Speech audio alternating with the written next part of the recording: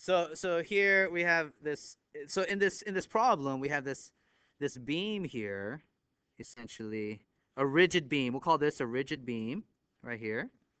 Rigid beam. So that's important. This has to be a rigid beam for this to work. Okay. So I will darken it in. This is a rigid beam. Rigid. Rigid beam. That means it doesn't bend or really deform. Okay. And here I have links right here, and I'll just call this. Let me call this point A, point B, point C, point D, point E, and point F. And I have links B, E, and CF, kind of holding it up. And then this is a pin support down here. This is a pin down there. Okay. And I want to find the forces in links B, E, and CF. And I have 600 newtons applied horizontally at A, and then three distances: 0.3 meters for segment AB, segment BC, and then 0.2 meters for segment CD. The length of CF is 0.5, and then 0.4 meters. Gosh, could I have made it any more complicated? Okay. So the first thing you want to do is draw a free body diagram, right? So the first thing is this free body diagram, and you have a couple choices here. So one is here. Let's do it over here. One is a schematic of that beam, or the column, whatever you want to call it, schematic of A, B, C, D. Okay, and here is my rigid beam ABCD, like this right here. And I have to make a choice right now. At point B, right here, I have to decide whether I'm going to assume BE is in tension or in compression. Okay? If I assume member BE is in tension, then I'm going to draw it right here like this, NBE. Okay? And here's my 600 newtons. And then if I'm going to assume member CF is in tension, I'm going to draw it like this right here, NCF. Okay? Everyone okay with that? And now I also have reactions here, dy and dx. But these provide no help to me, like in terms of these supports at D. So that means the sum of the forces in the y and the sum of the forces in the vertical provide no help to me. I really need the equation that's of really importance here, equilibrium equation. So here, this next thing to do is to do the equilibrium equation. Equilibrium, to find the equilibrium, and if you don't know, you do all of them anyway. Okay, and you're gonna see that we're gonna have to come up with a compatibility condition that only involves the internal forces in the link. So whatever it happens, you'll end up with three equations right now with all the equilibrium equations. You're only going to need one to solve for the links. Okay, and that one is sum of the moments about D right here.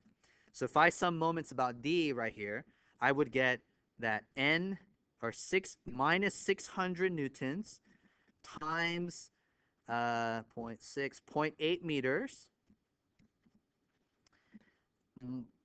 plus NBE times 0.5 meters minus NCF times 0.2 meters equals 0.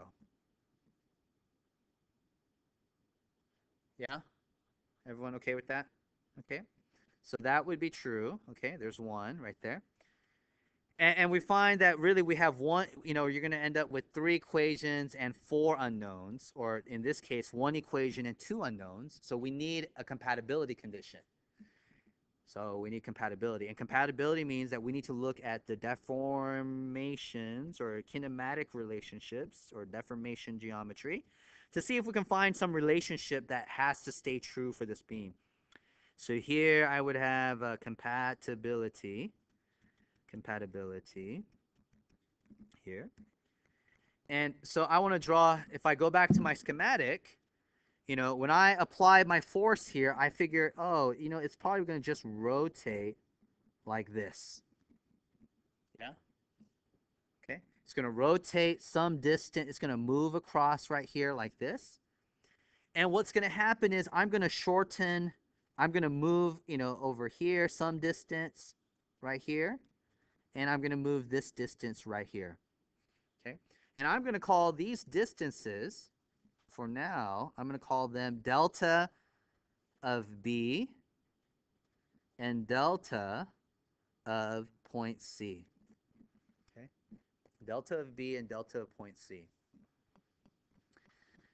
Now, what the heck does that mean here? I have to be very careful here. This delta B, delta C right here, I have to relate the two together, right?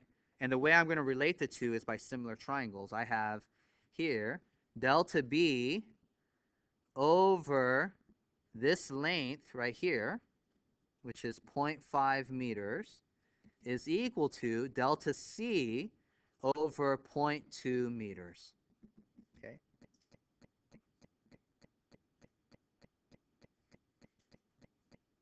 All right. Okay, so far so good.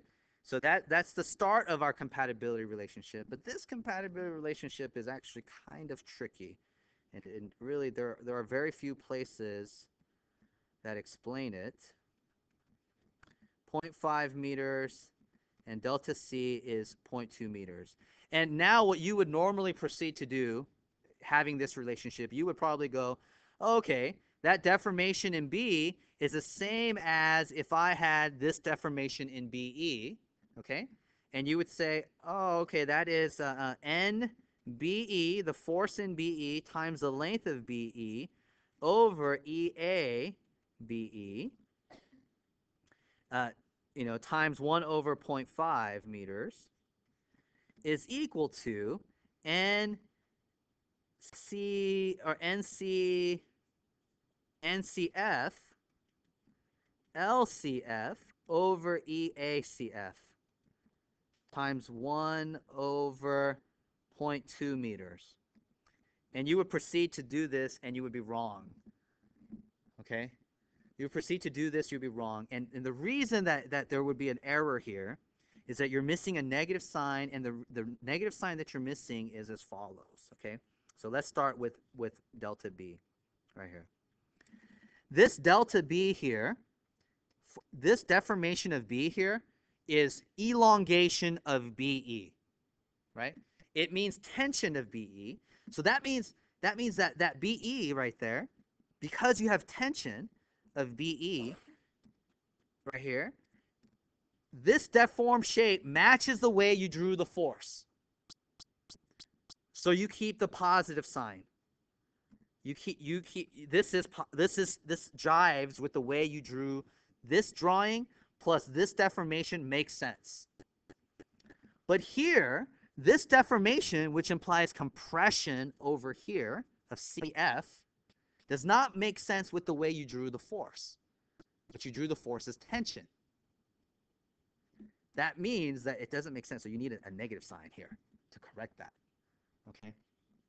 And then assuming EAs are the same. Okay. So let's assume EAs are the same. EAs are the same. Now, EAs also EA all same in lengths right here.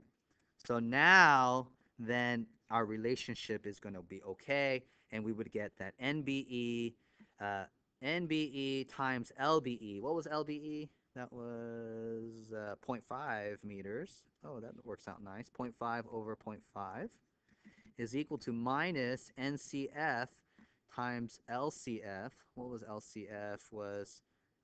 LCF was 0.5. Shoot. 0.4 over 0.5 times 0.5 over 0.2. And then no, they don't cancel out. What's wrong with me, right? 0.5. And can someone give me an equation result for this in terms of some, like one number? NBE is equal to some number negative. Anybody?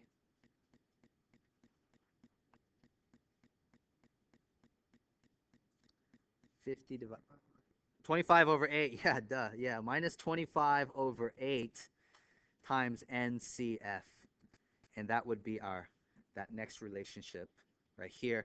And now you have your, this is our second equation and our first equation, and now you can solve for this and you'll be accurate. You'd get a result if you did it the other way, it wouldn't be right. Okay, so all right, so hopefully I don't need to go more beyond that, so enjoy.